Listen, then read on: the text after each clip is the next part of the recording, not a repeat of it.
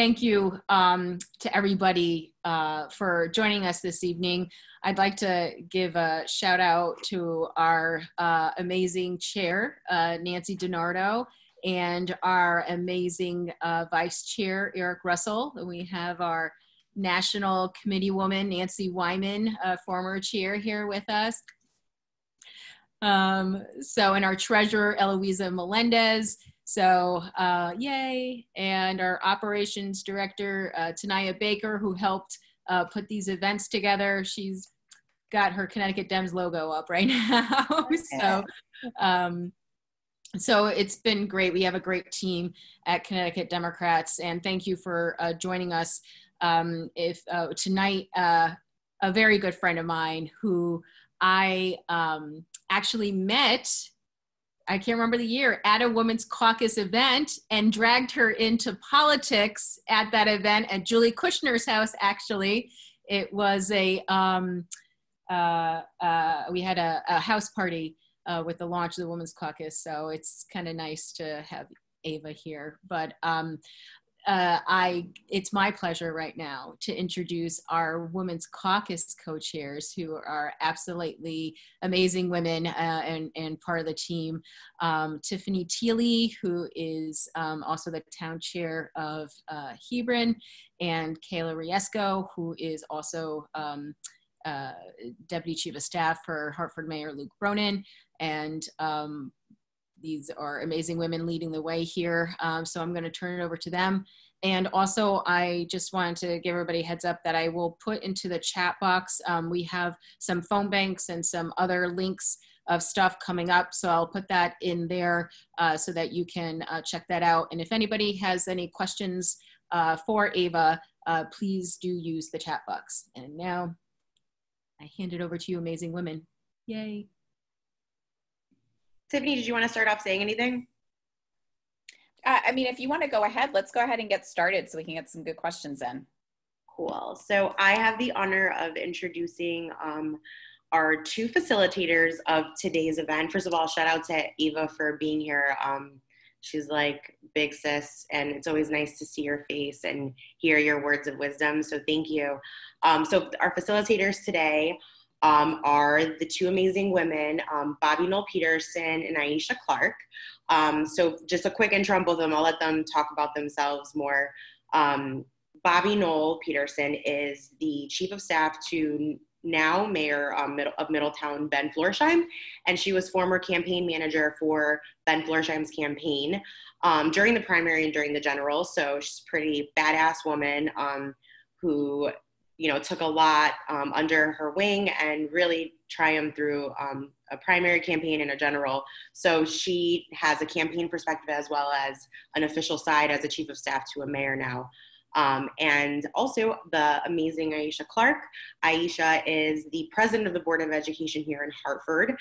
She is wicked, hardworking, and is so smart and passionate about the work that she does in organizing and in community leadership. So I'll let the two of them talk about their work, but just wanted to quickly do a quick intro. And thank you to everyone who's participating today. Awesome. Thank you very much, Kayla. I appreciate all of that. Today is actually the 1-year anniversary of our primary victory, so that's pretty exciting. One of the things, social media can be a pretty dark place, but it's super nice when really great memories pop up. So we had a lot of, we still have a text chain from our campaign team, and there was a lot of pictures flying back and forth of that whole day, which was a good day. It was a good day for Middletown. So yes, like Kayla said, I do work for Mayor Florsheim now.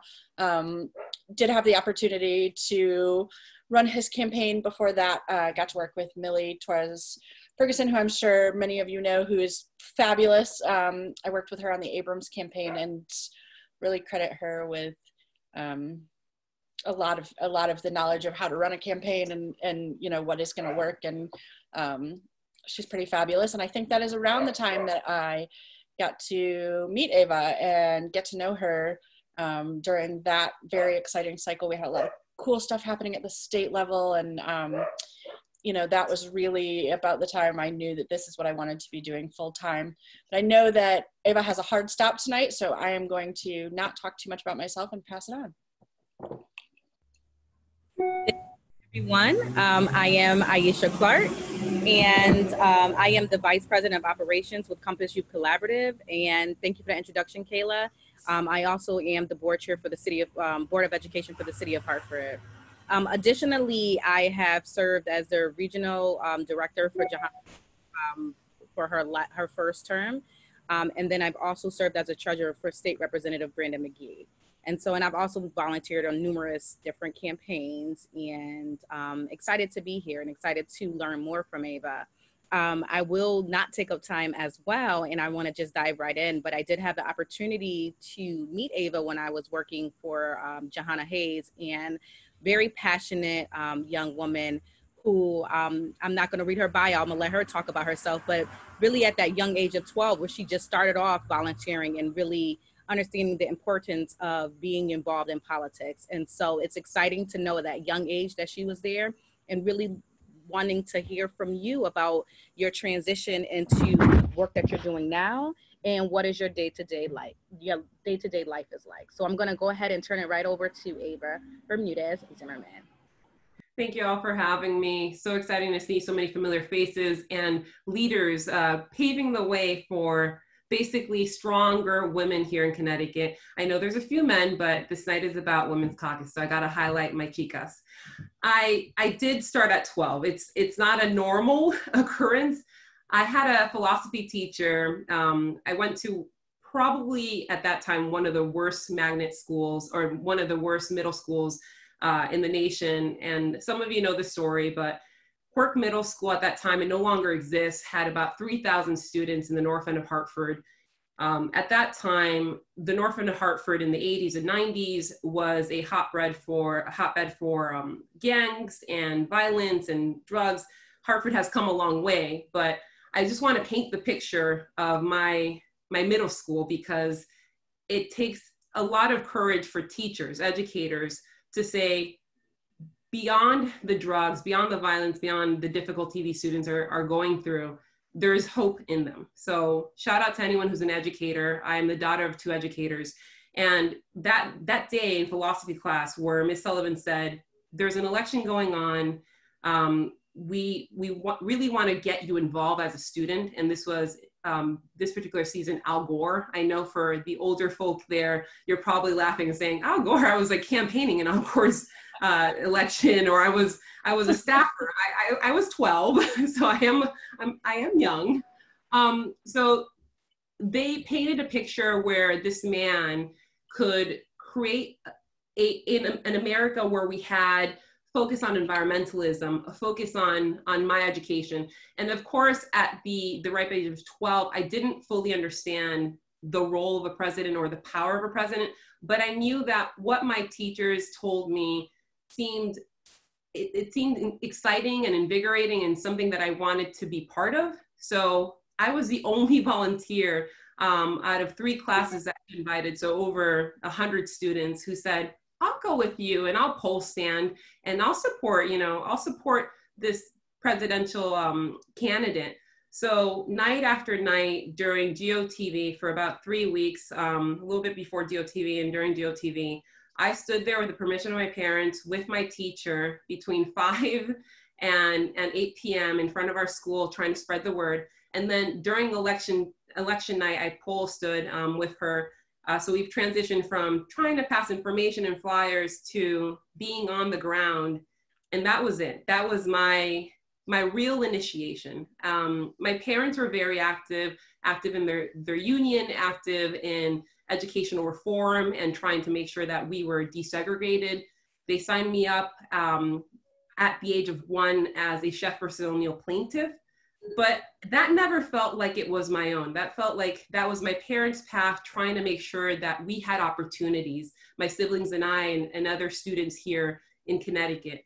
And when I was asked at a very young age, what do you want to do? My answer was always, I want to be a neurologist. I want to be a doctor. I want to be a scientist, always in the realm of medicine and science.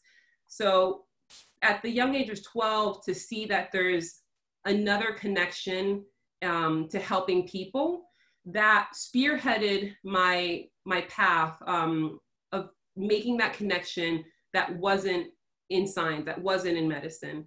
At 15, I graduated high school, and then by 16, I moved to Brazil. And with Rotary Exchange, that path was still in the science and medical world, and I was there giving out syringes and medical supplies to students in favelas. And when I came back, I knew that a lot of comparisons with poverty and disparity and corruption could be made, unfortunately, with our own territory of the United States, that we were not insulated from poverty here just because we were American.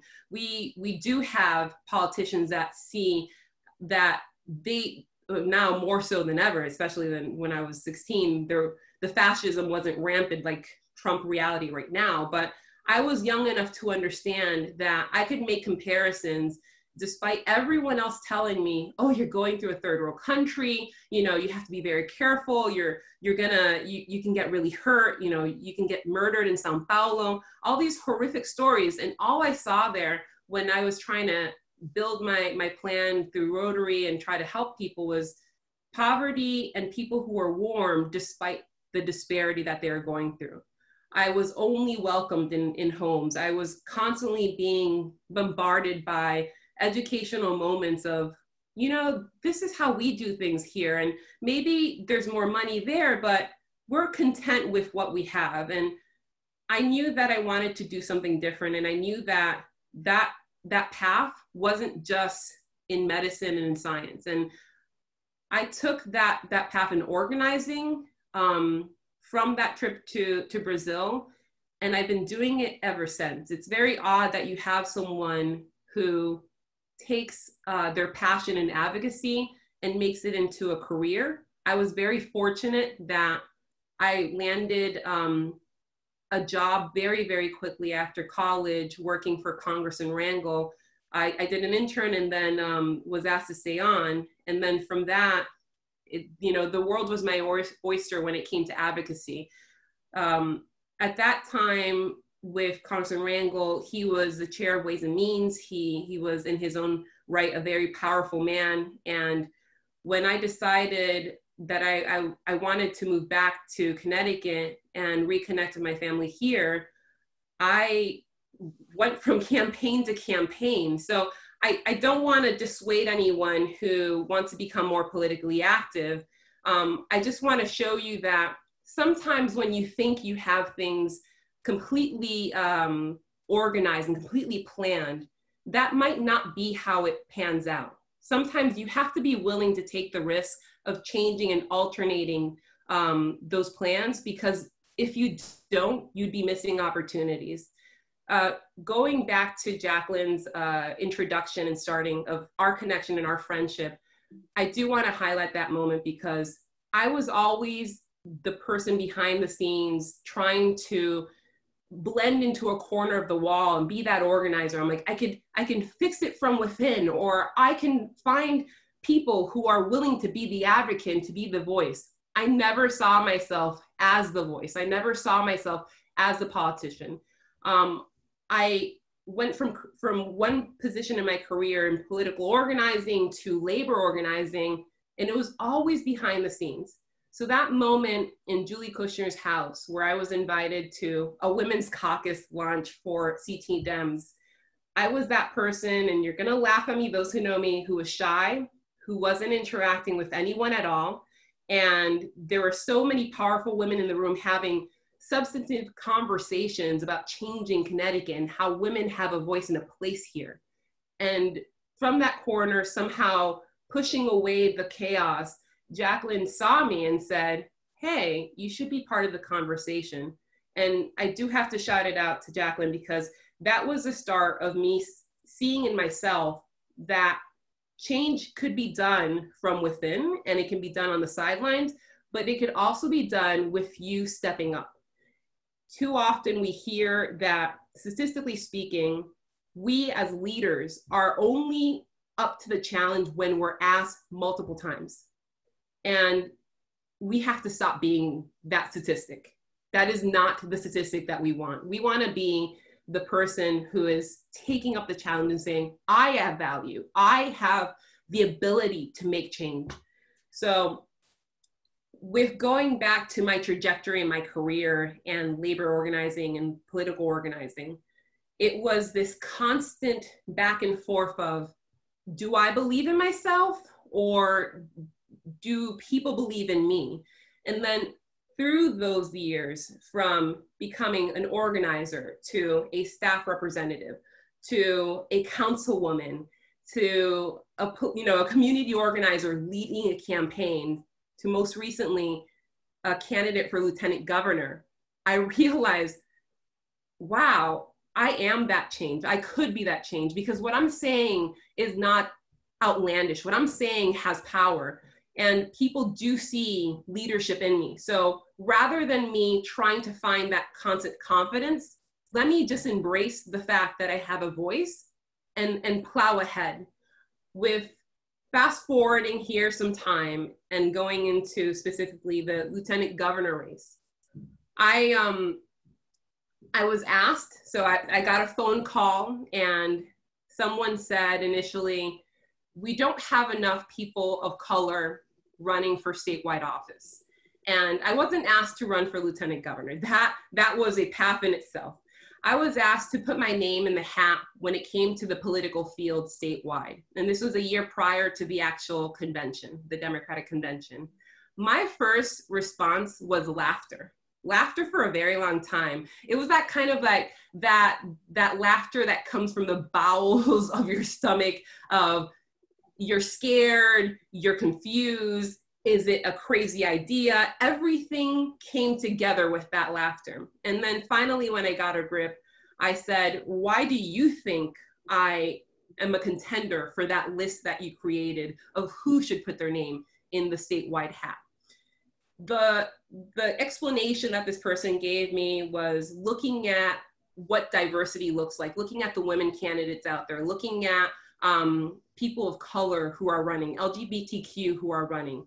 Unfortunately, even in our state, despite all of the work that we've done, we weren't there yet in cultivating enough candidates to show the rainbow that we truly are in our state. And as a Democratic Party, there were people behind the scenes who wanted to make sure that we had the opportunity as voters to exemplify that reality.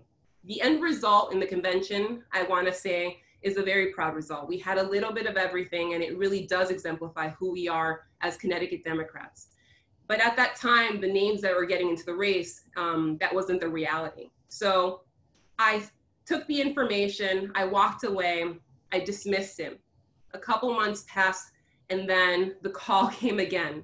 So I felt like after so many years of me finding that voice and being a council person, putting myself out there, running for office for other seats, that I had gotten past the fear of who I am and what I'm capable of doing. And I was just right back to the very beginning of feeling like that meek child, who really didn't understand how things can impact them, holding that Al Gore sign. I really felt right back to being 12 years old.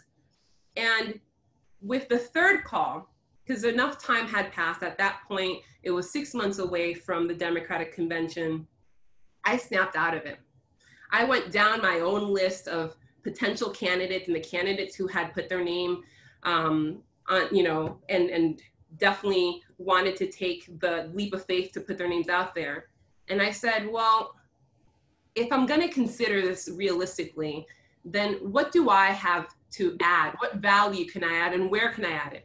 I'm not going to be a candidate just for the sake of being a candidate. I'm not going to be a candidate because I want this to be a stepping stone to something else. What position can I truly feel like I'm making a difference in? And I created a team. I created a team who didn't think that this idea was ridiculous, who believed in me and saw inspiration in me, and we mapped it out. Like a very good organizer, we charted the state basically. And in that charting and talking and seeing where we could do some potential good and what positions are viable, that's how I made the decision to be an exploratory candidate for Secretary of State. I knew at that time, I also didn't want to go against an incumbent.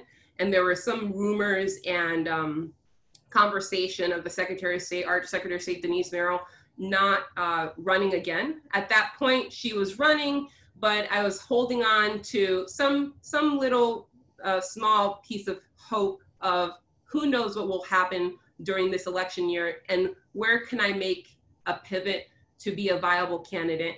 And even if I do not get far enough in this election, I know that I'd be registering voters.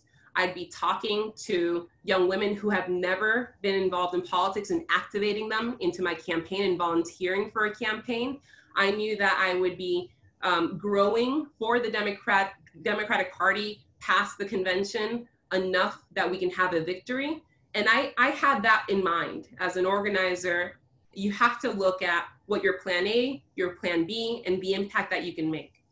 So that took about 2 months of even becoming a viable candidate. And when you're talking about statewide and you're trying to map out what this looks like, you have to look at how much money are you able to raise to participate and make sure that you have flyers, be part of the convention. You have to look at, can I get enough support from convention delegates to even be taken seriously, and then leave the convention with enough support that I'm actually a candidate on the ballot. You also have to look at how much reach you have and how much momentum you can build aside from money to then give your team a victory for the November election or for the primary in that case.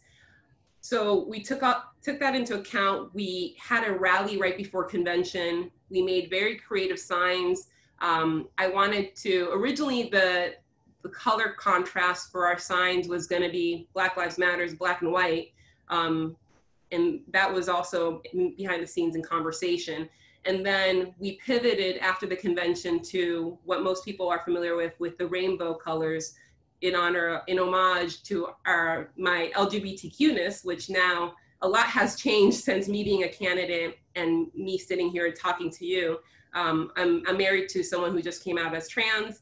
I knew that, of course, as a candidate behind the scenes then, but that was not in conversation publicly when I was the candidate, but my friends and close loved ones knew that. So those who knew, then now you know, the Rainbow Coalition colors was not a mistake, or it was purposeful. So moving past the convention, we had enough support in the convention to take on a real campaign and grow and make sure that we were activating people. In a very short window, we had thousands and thousands of people who registered to vote for the very first time. We had a team of over 200 workers who were working and making phone banking and doing field operations and door knocking. It was quite the sight. We all know the conclusion to the story. I'm proud to say that we have a wonderful lieutenant governor. She has worked very, very hard as a woman here in politics in Connecticut, and she's still working hard for us. But you have to analyze that the work and trajectory that we each do adds value to making sure that the person coming forward, coming after, has that opportunity. There was a time before our wonderful Nancy Wyman where you didn't see women getting involved. You didn't see women getting elected. And when you shatter that glass ceiling, when you have that Nancy Wyman coming in, when you have that Hillary running for president, it edges away all of that negative energy of you can't do this, you can't do that, and opens the opportunity for people like me, people like Kayla, people like Eloisa, people like Bobby to be chief of staff, to be a council person, to be the front runner when it comes to movement leadership in politics, not only here, but nationwide. I feel like I'm talking a lot, so I do want to take some questions and then go from there, if that's okay.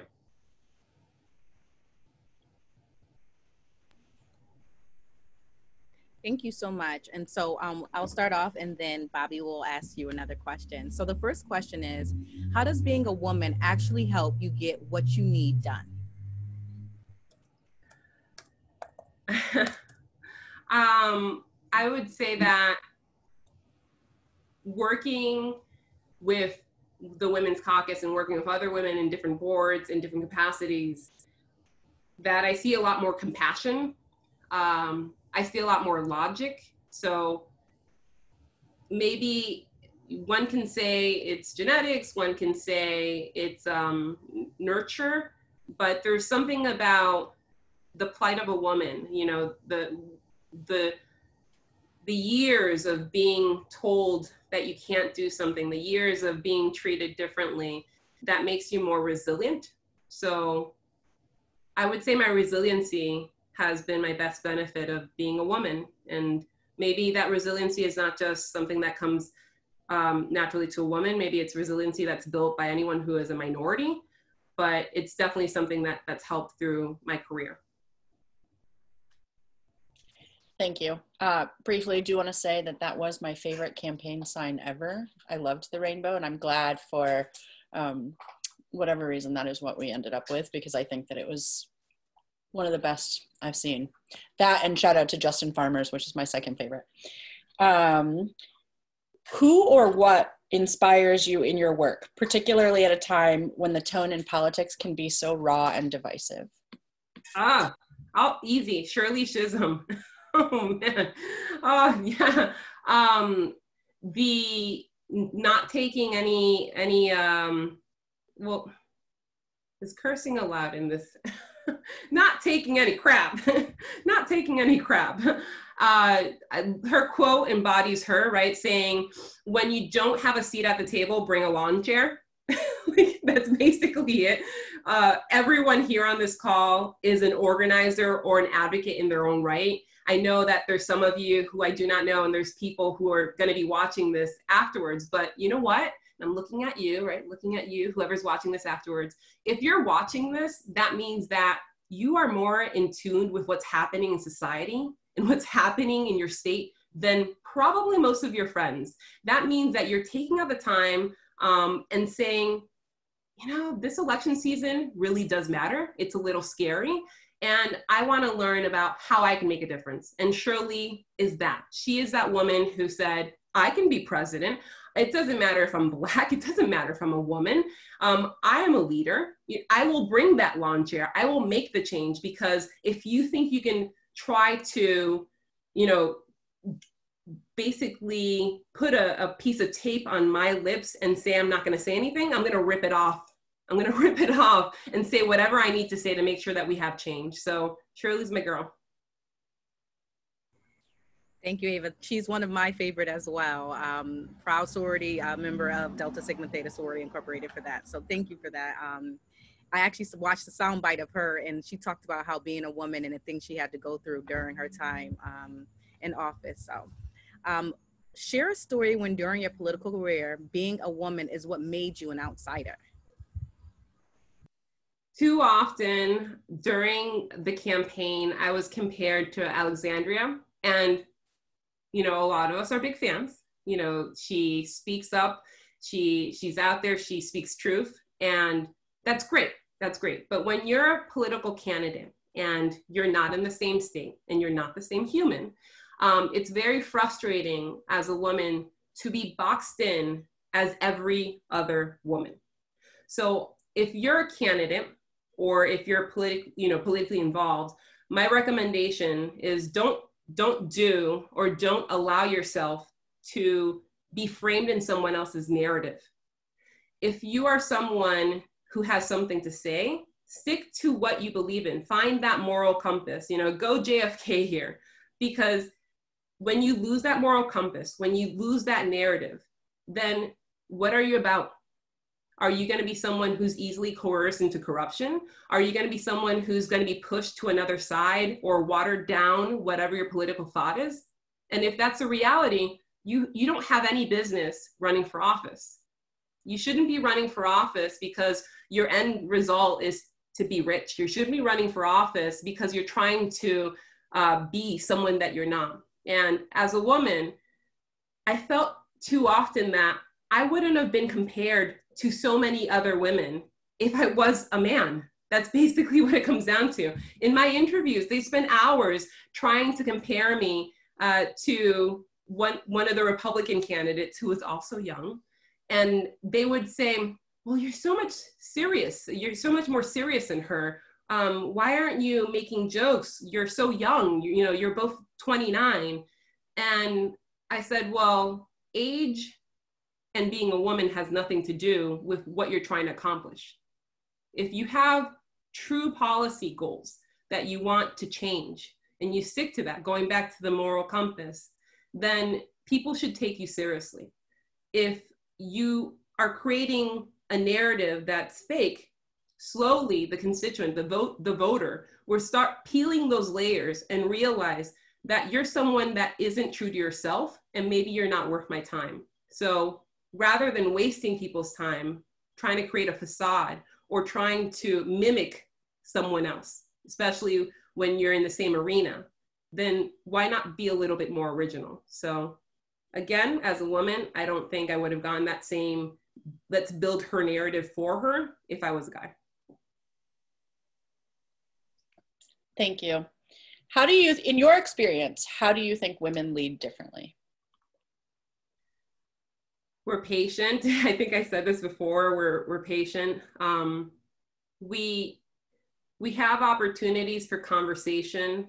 A lot of the best organizers that I've worked with are women. They take a step back. They take an approach more from an angle of a social worker, or maybe even someone who's analyzing rather than dismissing people's thought or opinion. And that's just a trait that I see more women organizers that I've collaborated with have, rather than my male counterparts. Thank you so much. And so from the previous question, you mentioned the moral compass. So I'm excited to hear, what do you think would be helpful in women in politics, elected, staff, campaign managers, to help empower them? So along with that moral compass, what else do you think will help empower them? Don't put your fellow female down, your fellow woman down. Rather than making this a race as to who gets to the top first, make it a coalition. These organizations that we're part of, that we're in tune with, and caucuses like this one, gives you an opportunity to realize how much talent is out there and how much strength we have in supporting each other. So when you're in an opportunity of leadership, when you're working and you're trying to grow something, be it a nonprofit, maybe state sector, whatever your role is, be aware that you are inadvertently becoming a leader for someone. You know, there's always someone younger than you who's observing, and take the opportunity to make that, I sound like my parents, a teaching moment. They were big on the teaching moments, but that's our reality, taking that opportunity to teach those around us and not take for granted those people who are just supportive. So I want to say thank you for being here. It is always a great time to get to spend with you and get to hear from you. And it always, I feel like, moves me back to center and reminds me why we're all doing what it is that we do, and inspires and invigorates me. I did have one more thing. Do you have any closing advice for women who would like to take a political path? Yes. Rather than waiting, and, you know, don't be me. Don't sleep on it for 6 months and say, now's my time, I believe myself. Why not just do it? Why not just build a bench? Why not just build a team? Do that kitchen cabinet, have the conversation, and don't sell yourself short. So if at any point, and I'm sure people around you have told you, and a lot of the callers here have been told, you should run for office, you should give it some thought, then don't double think it and see if you can make it reality, because we definitely need you. We need you here, we need you present. And sometimes being an advocate is great, but maybe sometimes you can be an even better politician.